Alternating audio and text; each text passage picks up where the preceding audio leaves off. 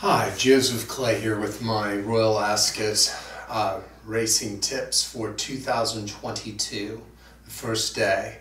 This podcast is sponsored by Bloodstock Evaluator. If you like to learn more about Bloodstock Evaluator and all the different nicking tools if you're a thoroughbred breeder or a punter and just want to know more about pedigrees and the different influences of the thoroughbred breed, go to bloodstockevaluator.com. So we're starting off the first day. What we utilize, if you've not watched our podcast before, we utilize a certain tool from Bloodstock Evaluator, the Vullier dosage tool,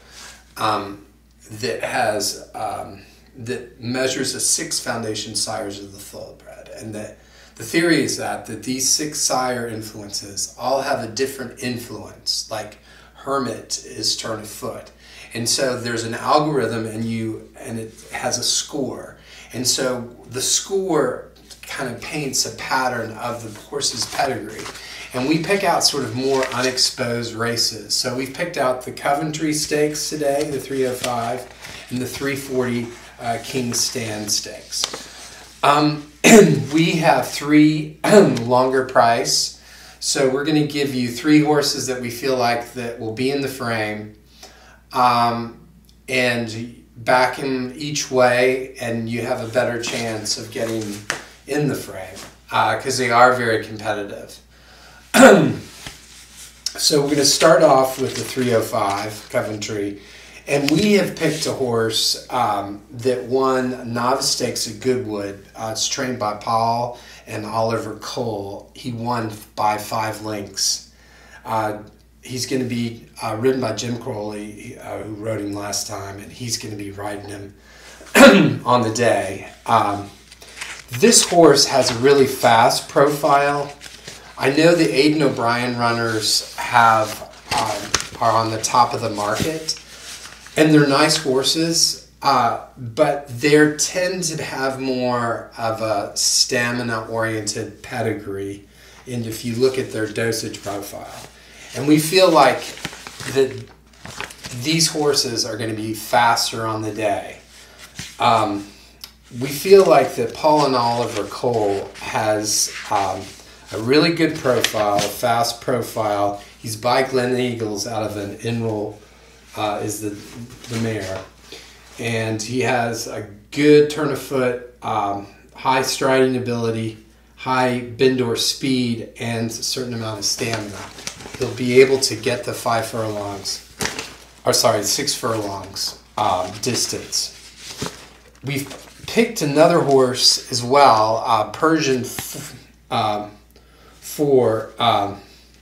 trained by Richard Hannon. And this horse as well has a really good profile, speed profile, but can certainly handle the 6 furlongs. He's 6-1. He's at the top of the market. And another horse that trained by Richard Fahey, and Richard every year he does well at these races. He's 20-1. He won by 2 1/4 lengths the last time.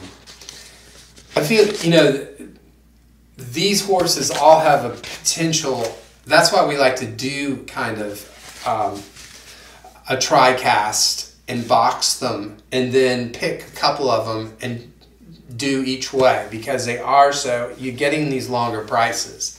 I do feel like that the Aidan O'Brien runners are they're overpriced, sort of a very low odds, and it's more value to go for some of the horses that have a better profile, in my opinion. So we have Royal Scotsman to win, Persian 4 to place, and Rousing Encore to place.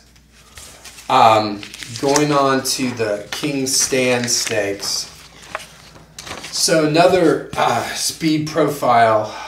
We're going to go for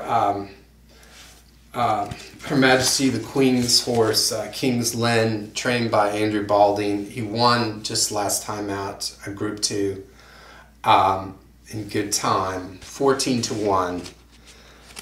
We're going to throw out Golden Pal, the American horse, trained by Wesley Ward. Feel like he will make the running of the race, but he just, that last furlong, he might place. I feel like he could be in the bottom frame of a tri-cast.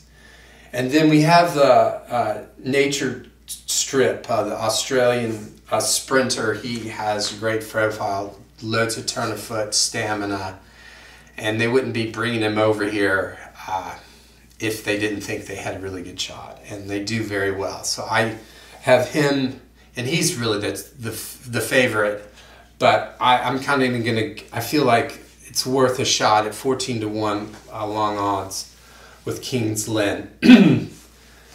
So we have in the 340 King's Stand Stakes, King's Lynn to win over the favorite Nature Strip, to place in the King's Stand Stakes. Thanks for watching our podcast, and we'll be tipping out this week. We've done pretty good over the years. This is kind of our best meeting in England. So thanks for watching our podcast, and we'll be in touch for the whole week. Thank you.